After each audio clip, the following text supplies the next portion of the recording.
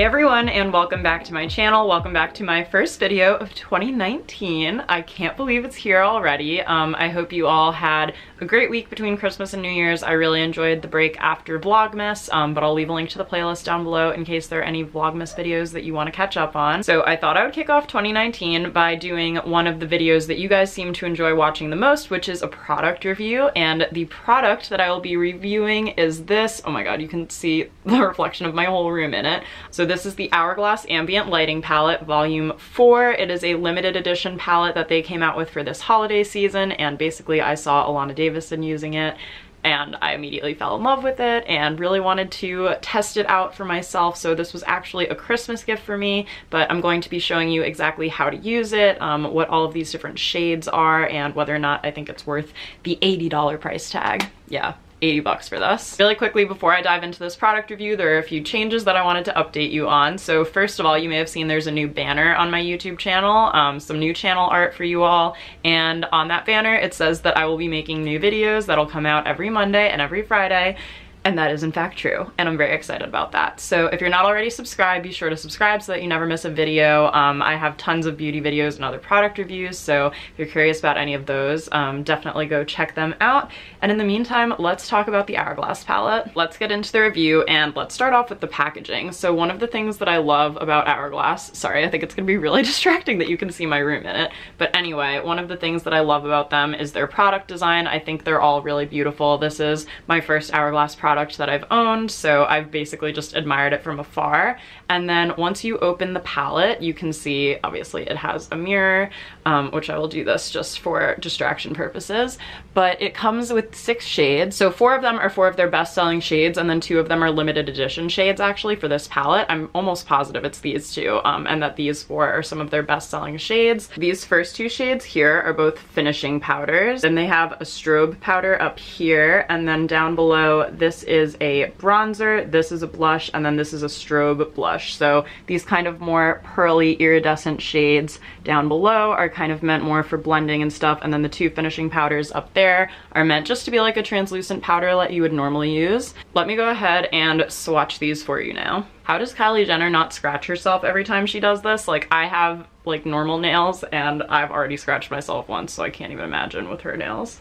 Okay, so in order of how this goes, so from this shade down to this shade, these are the swatches, and upon first impressions, I'm actually really in love with all of the colors that are in here. So the great thing about this palette that kind of bothers me about other highlight contour palettes is that sometimes I feel like you can't use all of the shades in it, but with this palette, if you actually watch the how-to video that HOURGLASS has on their website, there is actually a way to utilize pretty much every shade for a look that you want to do. It just depends on how intensely shimmery you would like a look to be. For example, I tend to use a more matte bronzer or contour, but I could possibly go for a more sparkly blush, and obviously I always want a more sparkly highlighter. Another thing to note is that this is a great palette for a nighttime look. For daytime, it's probably a little bit too much. These powders are actually made with HOURGLASS's photoluminescent technology, which basically means that it's almost like the look of tiny little crushed diamonds on the skin, which gives off a super shimmery, really beautiful, glowy effect. But if you're just like running errands every day or doing something kind of casual, you probably don't need that much of a glow, but it would be great for any nighttime events, anything where you want to do a little something extra. It's really great, I think, for on camera as well. You'll see once I put it on how it kind of catches and reflects the light and everything. So yeah, definitely very into this shade range. One thing I will say about it, and one thing I noticed when reading some of the comments and reviews on Sephora, is that this probably isn't a great product for darker skin types, which I know is so annoying to say and even hear, but the colors are really subtle on me even, and I don't know how well they would show up on a deeper skin tone. So just something to keep in mind if you're trying to figure out whether or not this is a good palette for you. Now that I've gone ahead and swatched these shades and kind of talked you through them, I'm gonna go and apply it onto my face now. So on my face right now is my primer foundation, eyeshadow, mascara, and brows. I haven't done any other face products yet, so that's where this is obviously going to come in. They kind of want you to use the products in this order. So these are the finishing powders, as I mentioned, so you can kind of pick whichever one you want. This one's probably better for brightening. This one might just be good to give kind of a translucent once over if you want that really bronzed, glowy look. And then you move on to this shade right here, the filtered bronze light shade, and they want you to apply that basically as a contour bronzer how you normally would. And then for your blush over here, you can also add in a little bit of this to really bring out some sparkle. And then this is the highlight that you would normally use to go over here, the high points of your face, Cupid's bow, and all of that. So let me start applying this and see how it goes. All right, so I've zoomed you guys in a little bit more so we can get a closer look at what we're doing. And also I'm using studio lights right now, so not natural light, but just something to keep in mind for how the product is reflecting or showing up on my skin. So what I think I'm going to do is take this large angled brush and go in with this shade here and kind of just put it all over my face almost as a finishing powder.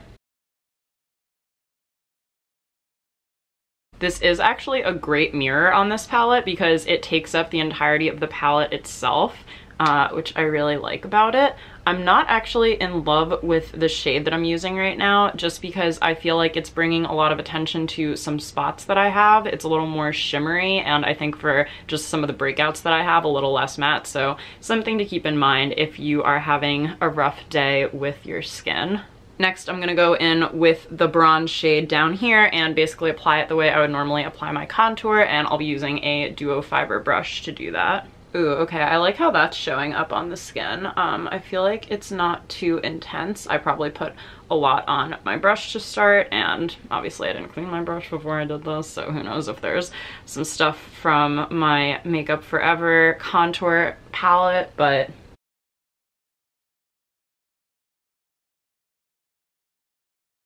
another trick you can do with the finishing powder from this palette is to kind of go back over if you accidentally apply your bronzer or contour too intensely. You can kind of use it to tone that color down.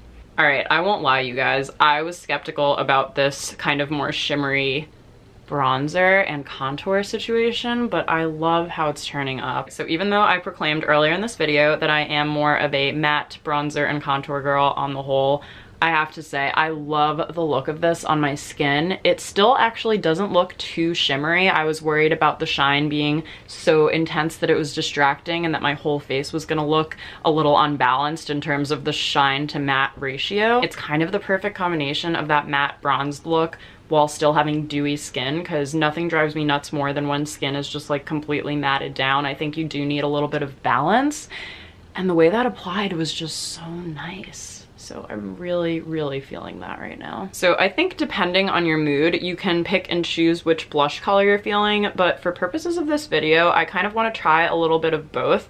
I'm gonna put this one up a little bit higher, kind of a mix between where I would apply the highlight and the blush, and then I'll focus this one a little bit more on the apples of my cheeks.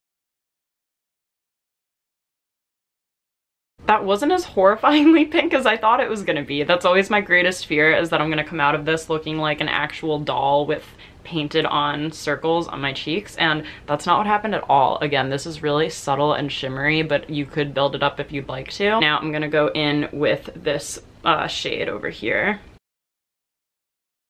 So here's what it looks like now. I just put a little bit on the brush and applied it directly to the apples of my cheeks. This is a little too pink for my taste, and if you do have slightly darker skin, I think that is a shade from this palette that would suit your skin much better than mine. Anything like from olive to darker than that, I think would be really nice on me. I think it looks slightly too intense, but I will just dip back into my finishing powder again to tone that down a tiny bit. So the last shade I'm going to dip into is the highlight up here, and I'm going to be using this Morphe R13 brush to apply it.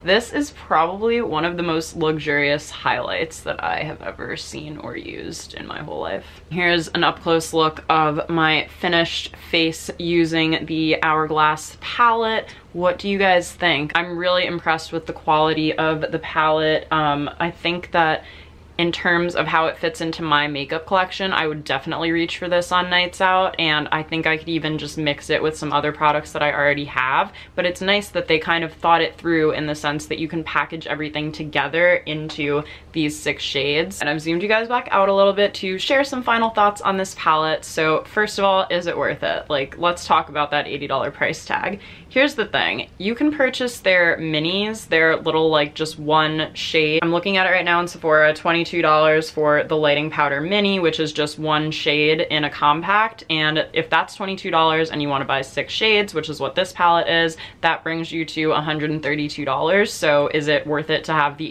$80 palette? Possibly, yeah. I think that this is definitely something that, had my mom not gotten it for me for Christmas, I probably would have splurged on for myself, just because I thought it was so beautiful. It's limited edition, so if this palette isn't available by the time you watch this video, check out their Unlocked palette, and I'll link some similar ones down below in case you want to kind of shop for something similar. But to be honest, I wasn't expecting to be this blown away by the quality of it, so in that case, I actually do think it's worth it. A few other things to keep in mind are, if you are someone who likes to do a super glowy or dewy look, especially for nighttime, if you're more matte or you just use a cream highlighter during the day, probably not a good use of your money to buy this. I'm really happy that the bronze shade, even though it has that glow coming from underneath it, it's not outwardly shimmery like the highlight that you can tell the difference just by looking at an up close of my skin, which I really appreciate. I think this would be a great palette to bring with me when I'm traveling places, because I can have finishing powder, bronzer, contour, blush all in one. Definitely something that I see as a plus for myself. So Hourglass, overall I am very impressed with this palette. The only other thing that I might use with it is my Laura Mercier translucent setting powder. That has a little bit more of a matte coverage for spots where I have breakouts, but even this one did a pretty good job with it. I need to stop waving this around because it's really like reflecting off the light, probably driving you guys nuts. So I will leave this video here. Let me know what you thought. Have you tried any other Hourglass palettes? I'm really interested in the Vanish Stick foundation.